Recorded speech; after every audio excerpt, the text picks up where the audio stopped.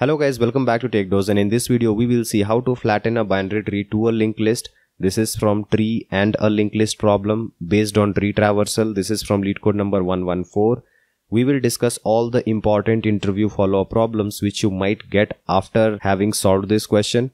So stay tuned till the end of the video. Are you ready to take your programming skills to the next level? Well, you are at the right place. Welcome to our data structures and algorithms live interview training program, Techdose. Get ready to dive deep into the world of efficient coding and problem solving. In Techdose, you will get a solid understanding of key data structures such as array, stack, queue, heap, trees, and along with that, you will also master powerful algorithms based on maths, geometry, graph, and dynamic programming. What sets Techdose apart from other courses is the live interactive format. You won't just be watching the pre-recorded sessions, but you will join me along with other passionate learners in real time, where we will be covering the concepts together. Imagine having the opportunity to ask questions, engage in discussion, and collaborate with your fellow learners. It's a supportive community where we all grow together. But it doesn't stop there. We will dive into hands-on coding exercises, solving real-world problems, and you will get to work with the interview assignments that will showcase your newfound expertise. Taking Techdose has already been a game changer for a lot of students and working professionals. It didn't just help them to improve their coding skills,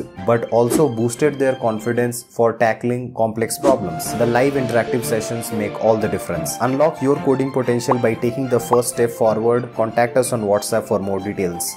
Let us now look at the problem statement. In this problem, given the root of the binary tree, flatten the tree into a linked list. The linked list should use the same tree node, where the right pointer should behave like the next pointer in a linked list and the left pointer should always be null.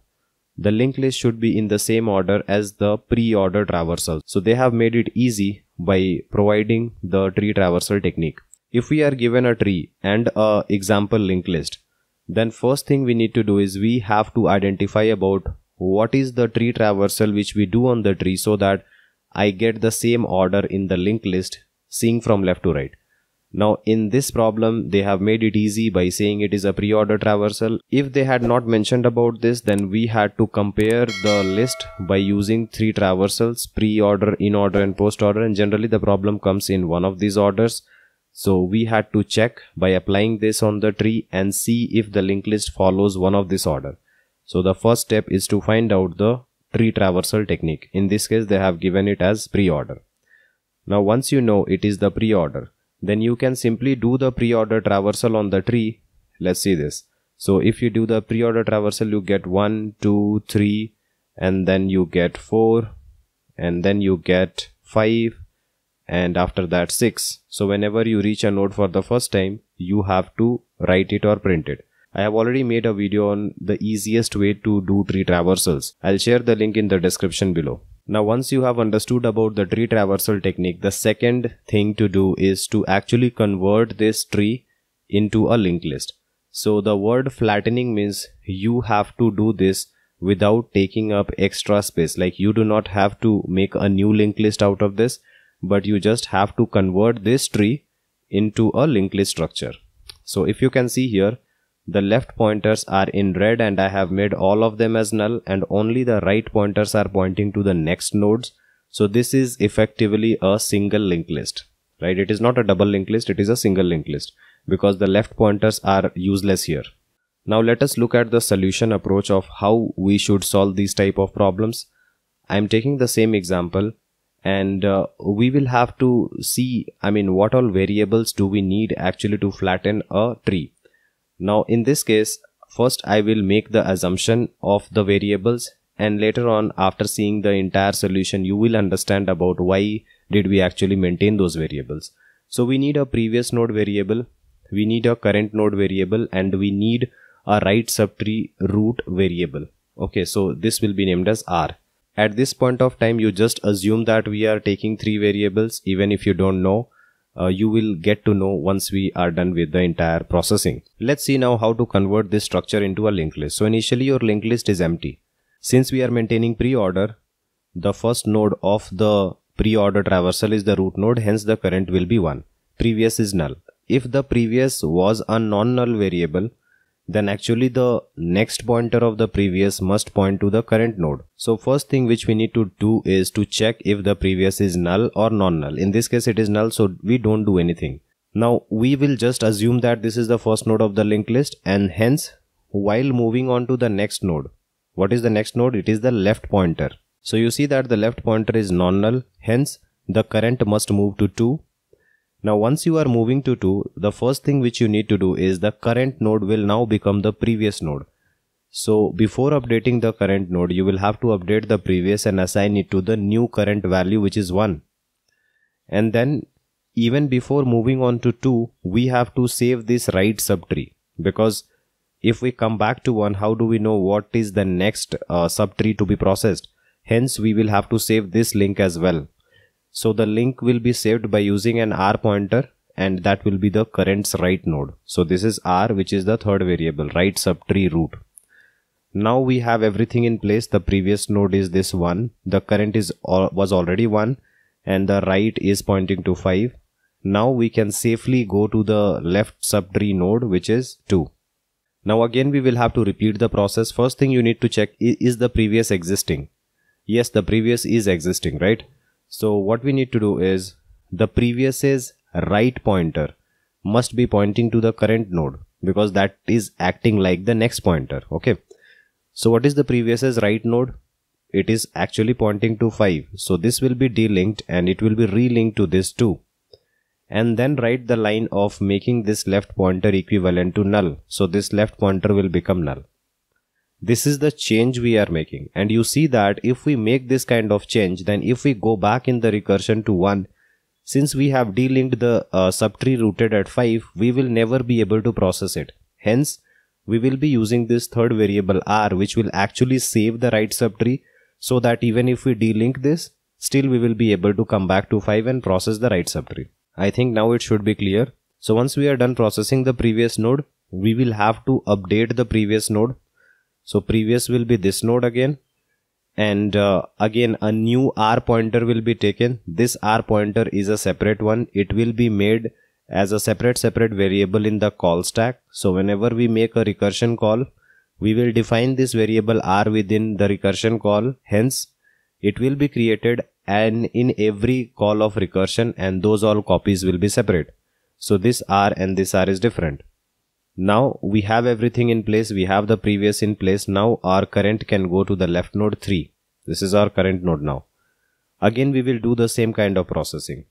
We will see if the previous node is non-null. Yes, it is non-null. So make the right pointer point to this current node, which is 3, and hence this will be delinked. And then make the left pointer equals to null. Right? So this will be delinked as well. And now again do the same kind of update. So make a R pointer come here. The R pointer will be null. Make the previous pointer come to the current, and then make the current go to this value, which is null. Now this is the base case. When the current is null, then we will have to return from the recursion. So we will have to backtrack. So when we are backtracking, then we will reach back to 3. And when we are back to 3, then we will be processing the R pointer. So we will make the next recursion call by using R. When I go to R, the R is also null. So again this is hitting the base case, and we will return to 3. Now we are done processing both the left and the right subtree. Hence we will go back in recursion, and if we go back, then we are going back to this 2. When we are at this 2, going back, that is reaching to 2 for the second time, then we know that the left subtree is already done. Hence we are reaching 2 for the second time. Now we should process the right subtree. And I know that I had saved the right child using the R pointer. So basically I will be calling the same function by using R pointer. So now our current will be here at 4. My previous is at this value, right? All these previouses were updated. My previous is at this value. There is only one copy of previous. Okay. Multiple copies are not generated. Multiple copies of R will get generated because this is declared inside the recursion call using a normal variable. Okay. In this case, you will have to check if the previous is non-null. Yes, it is non-null. So make the right pointer point to this node. Make the left pointer null as it is given. And now you update the previous node to this node, which is the current node. And you have to save the R pointer here again and make the current go to the left child. So this is where the current will be, right? So you see that this is becoming a little clumsy, but I hope you will be able to understand. Now what we need to do, again the current is hitting a base case, so you will return back to 4, process this R, again this will hit the base case because this is null, so return back to 4, and then go back to 2, go back to 1. Now 1 has been reached for the second time, hence you will recur and make the call for R. So here you have current now at 5. Your previous is at 4. Now check if the previous is null. No, it is not null. So make the right pointer point to this 5. Okay, and make the left pointer null. It is already null. And now you update the previous to this node 5 and save R here, create an R and save this 6 and make the current to the left call. So the left call is already null. Hence you will return back from here and make a call to the right side. So now your current will be here.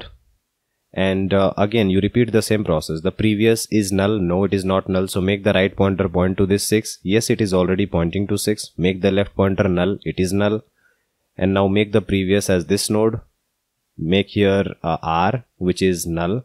And now make current go to the left side. So this is null, so it will return back. Make a call to R. It will return back to 6. It will go back to 5, go back to 1, and you are done. If you see how the structure has changed, then you see that the first node will be 1. And then you have the left pointer as null. Right pointer is pointing to 2. Its left pointer is null. The right pointer is pointing to 3. Its left pointer is also null, as you can see here. The right pointer of this is pointing to 4. Its left pointer is null, right? Now the 4's right pointer is pointing to 5. Its left pointer is again null, pointing to 6. This left pointer is null, and this right pointer is also null. This is the expected structure which we wanted. And these are the 3 variables which actually helped me to get the single linked list in the preorder traversal. So I hope you must have understood about why do we need all these variables. I think the code will clarify all your doubts. You must have understood that previous node is required just to link all the nodes in the given preorder. Then the current node will actually tell you what node are we looking at in the given preorder. And then the right subtree route is important because once we are going to the left subtree, then maybe the right pointer will get changed and it will make a new structure. Hence the right subtree can be totally delinked. So we will have to save it so that once we reach back in recursion, we can actually process the right subtree. So all these variables are very important. Now the time complexity is order of n since we are reaching to node 3 times maximum, and the space complexity is order of n because we are solving this by recursion, and the tree can be a skewed tree. Now let us look at the code, and once we come back we will look at all possible follow-up problems. This is the code for our given problem. We are given the root node. I am defining the previous as null. So if this is having just a single copy, it is not like previous will be created in every recursion call. No, it just has a single copy. We are making the preorder call, and in the preorder you see that the root node, I mean the right pointer node, is always getting created. This means every recursion call will have a separate R pointer which will be pointing to the right child. Okay. So the first line is if the current is null, then basically you return this is the base case. Second case is if the previous exists. That means if the current is not the first node, then the previous's right pointer must point to the current node and the previous's left pointer must be made null. So this is the update we need to make. And then once we are at a current node, we will have to save the right pointer in R so that we can go to the left subtree and start processing. And your previous must also be updated with the current value because current will now get an updated value and it will go to the left. And once we return back in recursion, line number 24 will hit, and then we will move to the R pointer, which is the right child, and start processing the right subtree rooted at this current node. So this is the entire code for the problem. Let us now look at all possible follow-up problems. So the first possible follow-up problem can be flatten a binary tree to a linked list using inorder traversal. So this is a single linked list question. We were asked using the preorder, but you can be asked using inorder traversal or postorder traversal, and even the traversal order may not be mentioned, but an example will be given and you have to figure out what kind of traversal is used. The next type of question can be, you can be asked to flatten a binary tree to a doubly linked list where the left pointer will be the previous pointer and the right pointer will be the next pointer. or you can be asked to make a circular linked list. Now in this example, if you wanted to make it a circular linked list, you can make the next pointer of the tail point to the head node, and this is how you can make a circular linked list. So that was a circular single linked list, but you can be also asked to make circular doubly linked list, and you can combine this with all these different type of traversals, inorder, preorder, postorder, anything, right? So I have already given some of the diagrams: inorder linked list, postorder linked list, how they will look like, and doubly linked list, right? So you can go through them. These are the important possible follow-up problems. If you need the PDF of this video lecture, then do follow us on Telegram. We will share the PDF on Telegram. Do follow us on Instagram to get interview tips and strategies on how to crack top companies. See you guys in the next video. Thank you.